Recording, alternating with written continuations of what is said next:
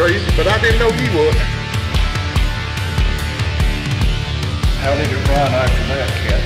It helped it. It didn't spin as much coming off the turn. Welcome to another high-octane episode of Southern Dirt Motorsports. Folks, this session will be with Ike Turner.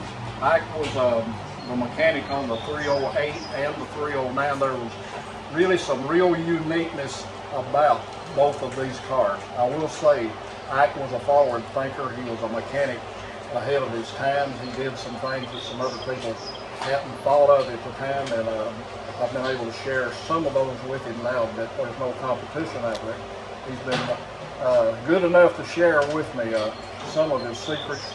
Back in the day, 95 to 98% of the race cars was powered by flathead Fords. Ike chose to use a Hudson engine, and they were Hudson Hornets, most of them that these came out of. Those engines themselves were way ahead of their time, and the Flock brothers had great success out of them in super speedway wins. Hudson was the king of the track in the 50s. So Ike, if you will, tell me some of the uniqueness. Just tell me about the engine in this car. And by the way, folks, this is the 308 car that Charles Hubbard drove.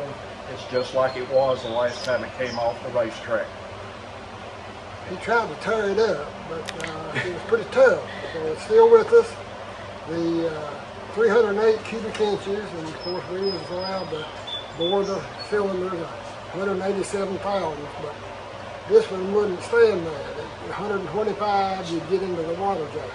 So anyway, we'd go as big as we could, and of course the intake, it had twin H power at the beginning, and there's two little single barrel carburetors. So my brother and I have two brothers that was deceased. Gene, my oldest brother, he was an engineer. He was known as the pencil man.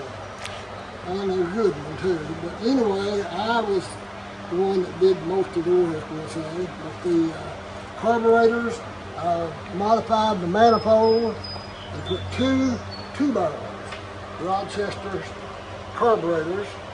And then at the end, the competition was really, really tough. So we had to have the edge a little bit to be able to win. So we got us a blower and put on, and I thought it looked good, everything fine. And I was in the pits one day, and some lady come walking by, and she says, "What in a generator is that? Look at that generator." Well, it's not a generator, it's a blower. And of course that blows the air into here. And my brother, we made this out here and molded it to the carburetors, and so we're putting air through the engine, and of course the power boost is way ahead. So that's just one of the things that's involved. Most of the guys not only didn't know what a blower was, or I guess I refer to them as a belt-driven turbocharger, because they've got turbines in them, and they didn't really know what they were. I guess they did look a lot like a big generator looking back at it. And what Ike did to the carburation system on them that impresses me, he doubled what it had to start with. And looking at it, it's not all that noticeable, especially if you don't know what you're looking for. So I'll say again, Ike Turner was a mechanic thinking way ahead of his time, and a good one. And he had a lot to do with the 309 over here. It had a lot of innovations to it too. The supercharger is a McCulloch, right? Yeah. And it come off of a Hudson motor, or no, come off a Studebaker? It come off in the salvage yard, but I don't remember what it was. Okay. We made it work here. I know Studebaker used a lot of them. The Hudson actually come from the factory with them at one point. Not the blower, but the twin H. I know the carburetor. Twin carburetor. But I didn't know about the blower, where it was actually a stock item on it or not. Well, this car, guys and gals, is one of the few time capsules out there. This car is exactly like it was the last day it was on the track. I think I actually refreshed it a little, but it really looks acts like it did the last time it was on the track. The manifold, these are individual bolts off of the cylinder head. So on the Hudson block, you have a 6-cylinder engine with 6 pipes, individual pipes. Having been there, it didn't matter really how many other cars was out there. You could hear this one. It had a distinct sound that you could hear above anything else out there. I know a few guys would run a 6-cylinder Chevrolet, but they didn't sound like this 6-cylinder did. So it had a unique sound. It had unique power, and like I say, it was way ahead of the flathead Fords. The 309's in a little bit different configuration than it was when it was raced. It's basically like it was, except that it had the Hudson engine, and it also, you or somebody had decided to put the radiator in the rear of this car. And what brought that about? I've heard stories about it, but you can verify the story or not. Chigger said something about that a while ago. He could not see over the radiator from the seat. So my brother Billy, he said, well, we just put the radiator in the rear, which they did. And of course, the pipe that goes from the radiator had to come up to the water tank. So everything went good.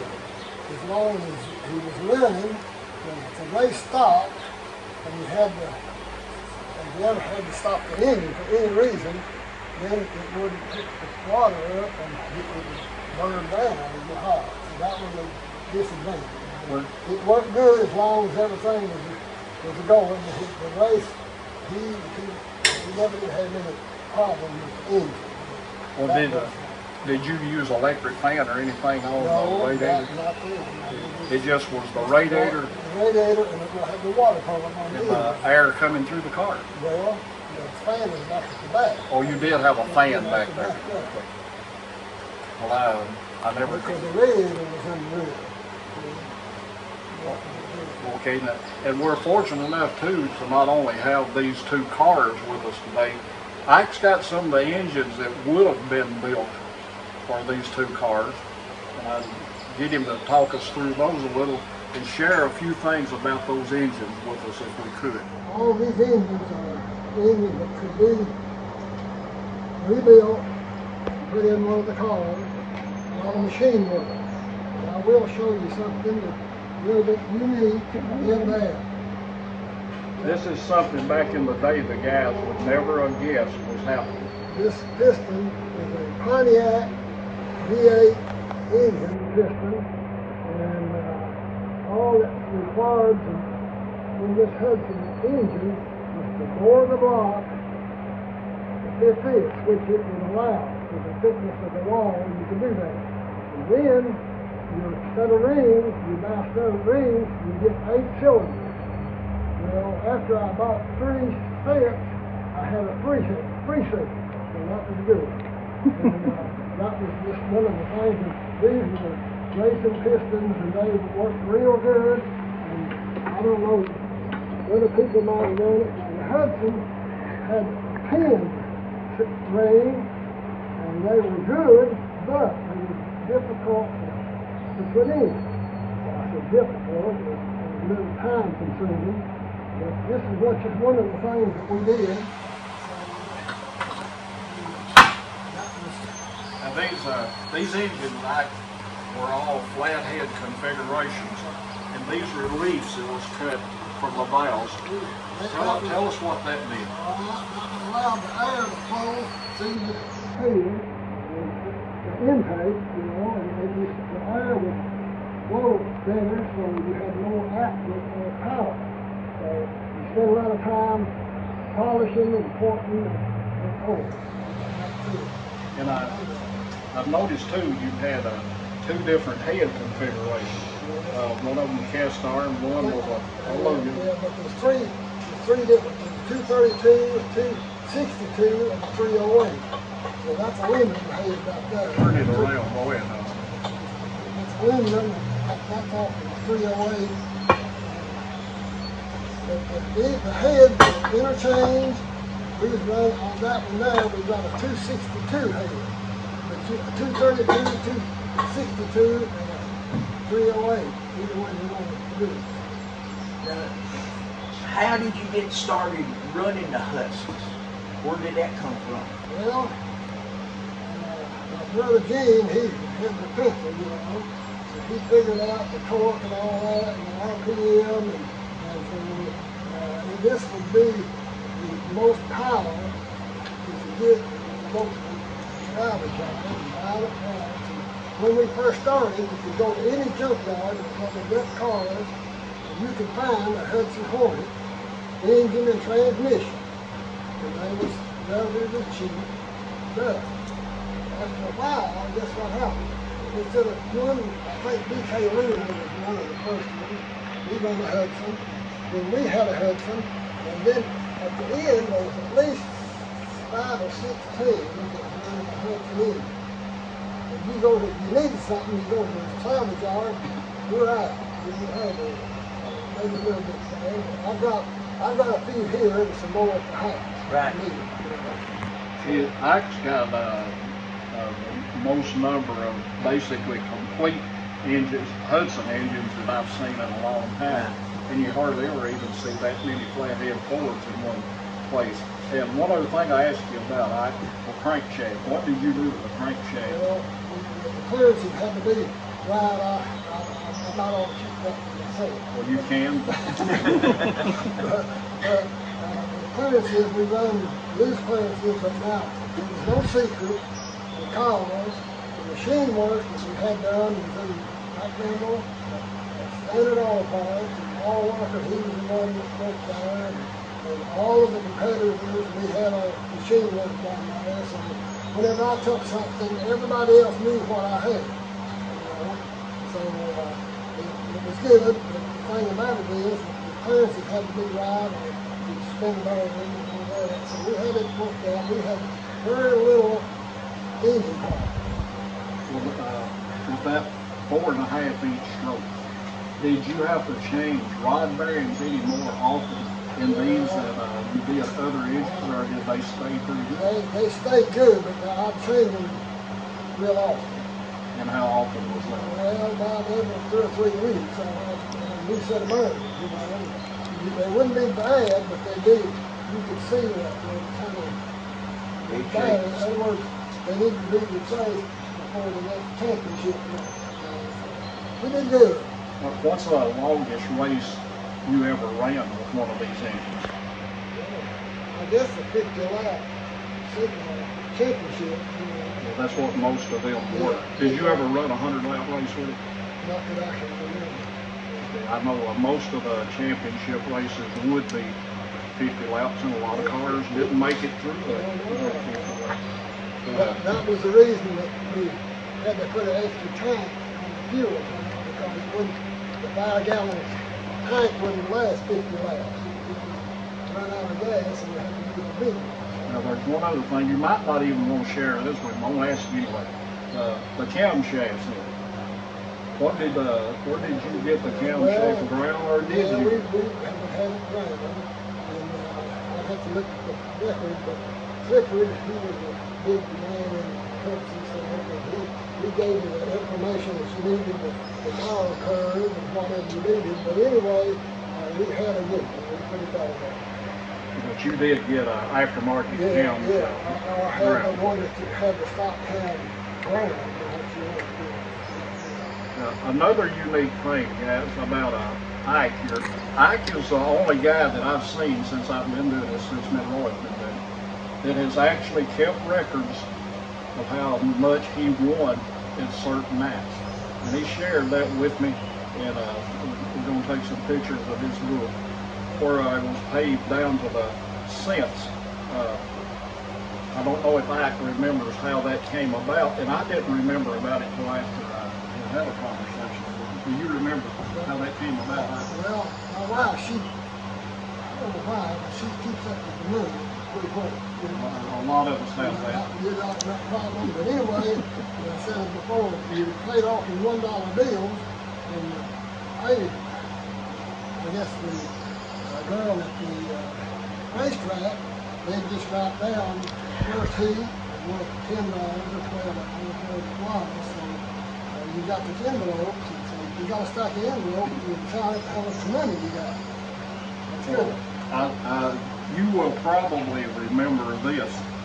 At one, the purse was based on the track usually kept 50% of the purse, and the other 50% was split up among the different races.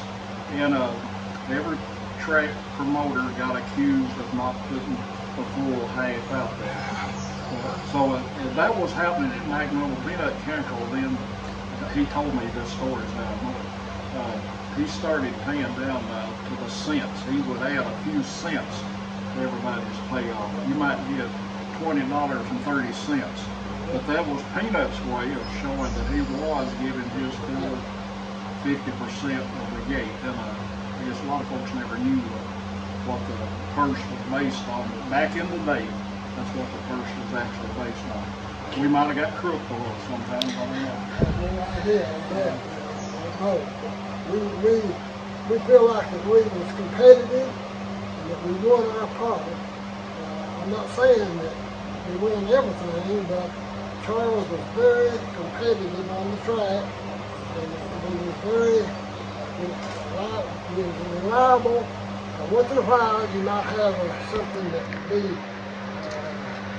out of the ordinary, but normally, if it was a 25-lap feature, we'd be there at the end. A 50-lap feature, we'd be there. So that's just the way it is. I've just picked up one of the timing chains in the cars here. Like, I'll be careful.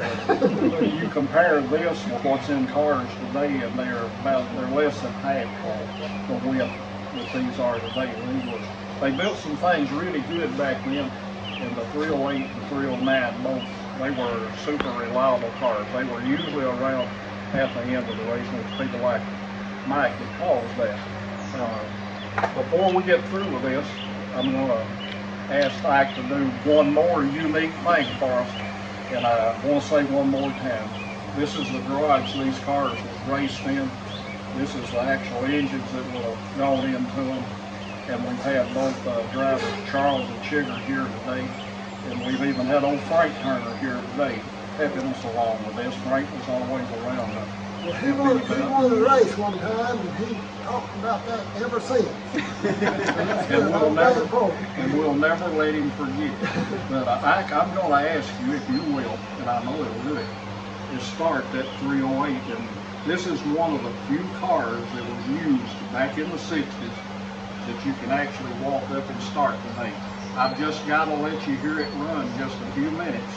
And it gives me goose pimples to think about it and to hear it run. But I'll ask Ike to walk over there to the wheel and start it for just a few minutes. Long time.